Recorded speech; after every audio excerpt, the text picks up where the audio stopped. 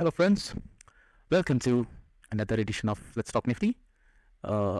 Joining after a long break, multiple reasons, we'll explain in some other video. So let's start with where we are now, and let's try to understand what would be the index's next move. Starting with the weekly chart, beautiful breakout. Finally mission 19,000 was achieved, and what a beautiful move it gave. So the last three candles on Nifty daily have been really just bulls, complete domination.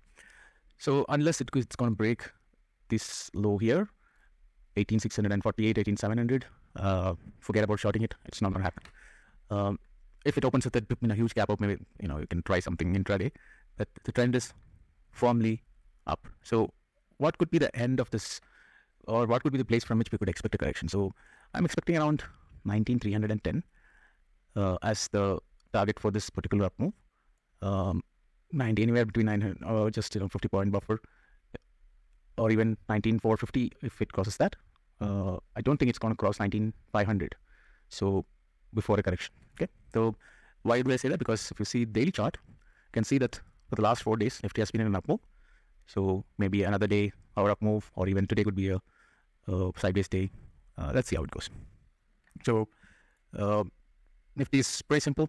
Yeah, if it doesn't open up with a crazy gap, we are looking to buy, and if it opens somewhere around this area, 19,200 to 19,150, that's the area where we would expect the market to settle and give us a nice up move.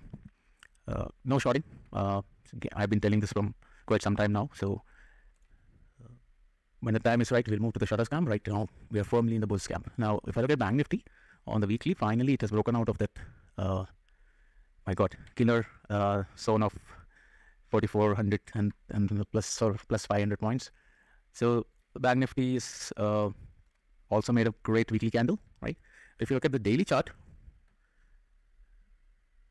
Bank Nifty, although it has gone up, it's really not done that much distance. So there's a lot more legs in Bank Nifty. Could easily go to 45,200 is my expectation. Let's see how it goes. Again, here there is no shorting till this swing low is broken. Every dip is a buying opportunity, so we need to look at the right place to enter with the right candlestick signal. So again, Bank Nifty has been doing this for the last 2 days, gaps up, then it makes intraday high and then hangs around there for the rest of the day.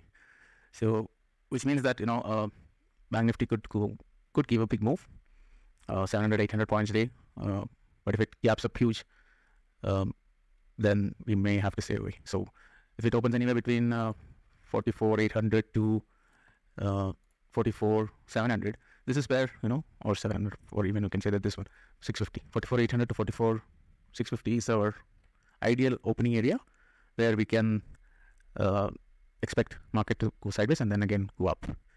So these two are the only probabilities that I see for trading.